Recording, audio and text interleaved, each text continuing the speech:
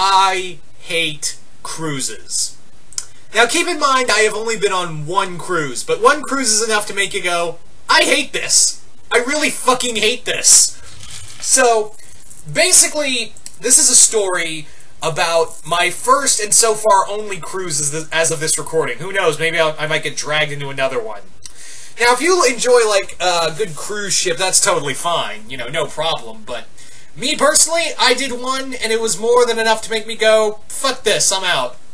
Now, for reference, this is a Disney cruise, and basically, this was for a good cause in that it was my grandparents' 50th anniversary. Yep, they'd been together for 50 years, and they decided that they'd been saving up for years to get their entire family on a 7-day Disney cruise, and this was also in the month of Thanksgiving. So it would be a nice Thanksgiving present and / early Christmas present to everyone there. Now, when I'm talking, this is my mom's side of the family, by the way. This is my mom's parents, my grandparents on my mom's side. Why did I need to say that? Just to be clear, I don't know why, but yeah. So it was a Disney cruise. Now, at this point, this is, like I said, this is the only cruise I'd ever been on. So we get on the boat, it's not on yet, but we're meeting everybody, and for the whole time we gotta wear these stupid-ass shirts that one of my aunts made. And it's basically pronounces to the entire people on the boat, I'm an idiot. Now, I'm all for family and junk, but I'm not that all for family. Like, the sole reason of why we had these vacation shirts on was because, you know, my aunt, who I'm not gonna name, my aunt in particular, specifically likes, you know, to one-up everybody. You know, she's one of those people, you know, one of those. You have one, no doubt you probably have one in your family, too, of one-upping, you know, one-upping everyone else, and they try to play it off as like they're doing it for the family, but really it's more self-gratification. Don't admit it. You know someone in that family. You know someone in your family who does that. Hell, you may even do it and not even realize it. Who knows? But I digress. So when the boat finally gets going, we're all sitting down, we're all having lunch, you know, we're all having dinner, and I don't know about you, but first day I got there, you know, the first dinner I had, it really was rocking back and forth. Like, you could feel the waves. Now most cruise ships do have stabilizers that keep, you know, that keep balance on the boat, but I guess they didn't kick in yet, so I was really, like, I felt the waves moving, so it was hard for me to eat. And, also, another thing that my father, you know, my dad decided, he looked over and saw my aunt was planning something, he was like, I'm gonna get to him first. So, my dad pulls over one of the waiters and says, hey, my in-laws this is their 50th anniversary, so is there anything you can do for them? And he's like, yeah. They pull out this big cake for my grandparents, and, you know, they do this whole spiel, and it's beautiful, and, now keep in mind, my grandparents, you know, they love the family. They are the matriarch, you know, they are the heads of this family, of this side of the family. Their word is goddamn law. But the thing is that they're not really, like, they're emotional, but they keep it, you know, it's like a weird mix of apathy and, like, hiding emotion. Like, whenever I try to tell my grandfather something, his response 90% of the time is, oh. Like, he gets, like, yeah, that was this whole thing. I love the man to death, but, like, it's just a reigning apathy with those two. So, they do the whole spiel, they have this confused look on their faces, and I can see it in my aunt's eyes that, she is like, oh, they got me, and my dad is like, he has this shit-eating grin, like, because he knows he one-upped her. Because he knows he won this round. But anyway, so, since, you know, we're talking about my whole family here, the first day of the cruise, none of us went to sleep. And when I say none of us, I mean me, my brother, my sister, and my cousins, Jake and Logan. Now, Logan and Jake are two cousins. They're not brothers, they're also cousins. And we also have my cousin Shelby, who, for lack of a better word, is a way too much of a nice person. Like, she's one of those, and again, you probably know someone in your family like this, where they're essentially like, oh, I love hanging out with my mom, and I'm a good Christian girl or boy. She's one of those people. Like, she's my cousin, and I love her, but I can't spend more than 5 minutes with this woman, or I'm gonna get sick to my goddamn stomach. So, yeah, that was the whole thing. That was,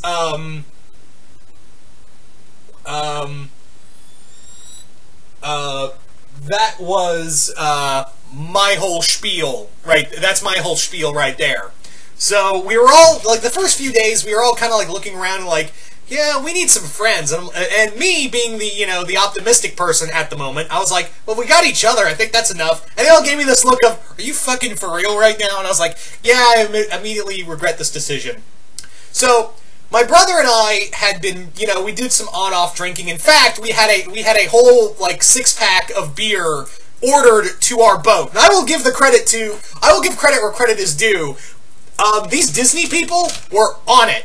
They were super friendly, super supportive, super nice. I know they're getting paid for that, and we even, like, knew that they, they didn't have a lot of hours to sleep and what have you. They do this for months on end.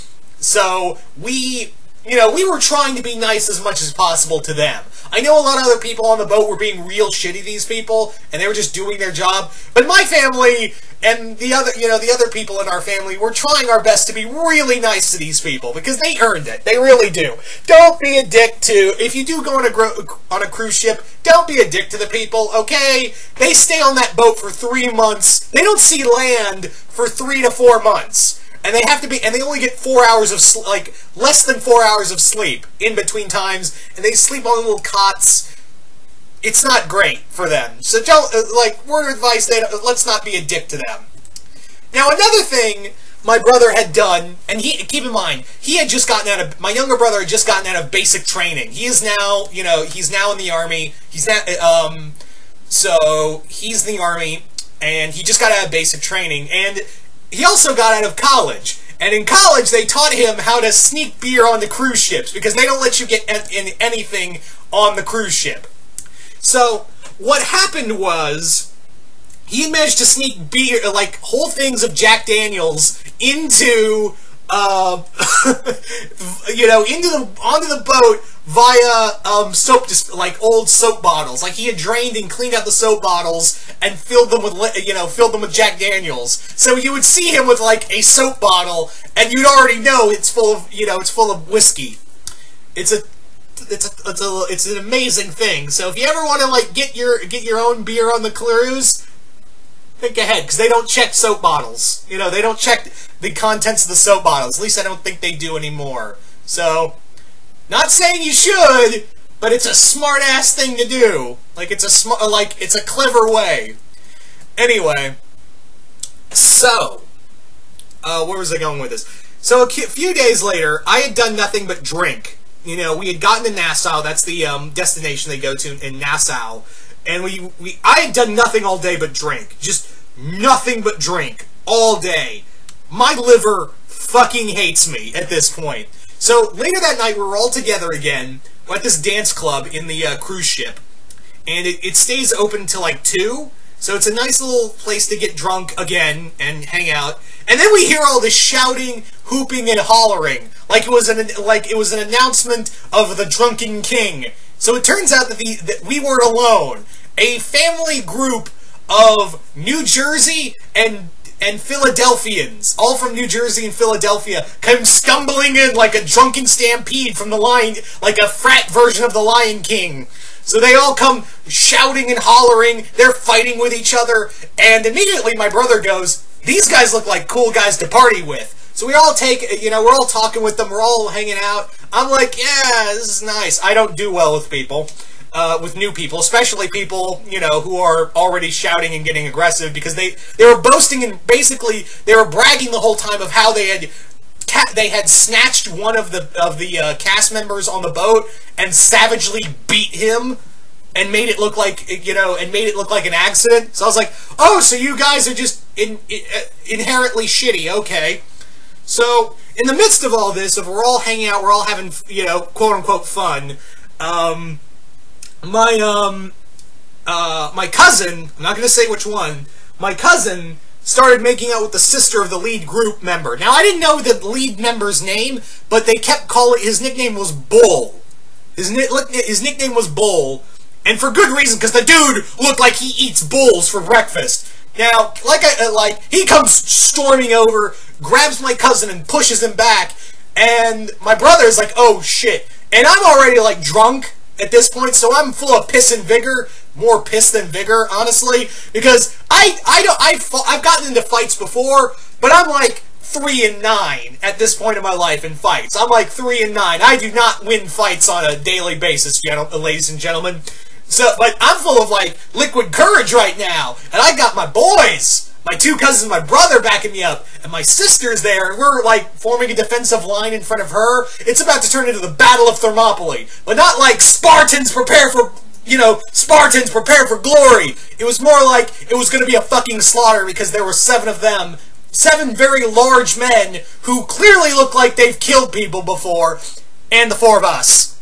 So, it was going to be a massacre, but my brother, like, chilled everyone out. We all got good, and we didn't really hang out with them after that. We did hang out with, like, a couple of them here and there, but it was more like we didn't get around, like, the guys again. We didn't come near the guys again, because they were, like, later in the night, they would scream at each other, they would just start fighting for no reason. I guess Philadelphians are just naturally shitty people. I never really believed that stereotype until I saw these people, and like, the day after, because, like I said, this cruise was taking place during Thanksgiving, and they had this huge TV screen that would usually play Disney movies, which I would have preferred, but for Thanksgiving, they basically played all the football games. All the NFL games. So when the Eagles game was on, they were all congregated like it was a fucking Wicker Man situation, and they would like shout and scream and like throw beer bottles at the screen and then start fighting with each other randomly and laugh while they're doing it. It was the weirdest thing. Like, I guess Philadelphians are just naturally shit. Like I said, I guess Philadelphians are just naturally shitty people. So that was the whole cruise. I got my first hangover there. That was a beautiful experience. I think everyone, I got killed by some Philadelphians, and the month after that, and the 2 months afterwards, my family didn't we all just kind of wanted time apart, because 7 days on a boat with the same people over and over again, yeah, no. Ugh. Nassau wasn't even that great. It was, it was too touristy. I will say that Nassau was a little too touristy. And again, you're stuck on a boat with people you don't know or people you don't like. And then you go on the beach, which I'm not a beach person. And they even tell you, the private island that Disney owns, they tell you outright, hey, we spot sharks out here on a daily basis, but, since we put this sign here, we're not at liberty to, in case of a shark attack, we're not at liberty to, be sued because of this sign. We warned you. I'm like, that's helpful. So, there was nothing to do but 7 days on a boat in the middle of the ocean, but friggin' drink. So, that's the only plus side, really. So there you go, guys. Just a whole Disney cruise of fun and adventure right there for all to see. Yay us. Anyway, so there you go, guys. Hope you all enjoyed another chronicle of Zilla's world, and we will see you right here once more in the YOUniverse.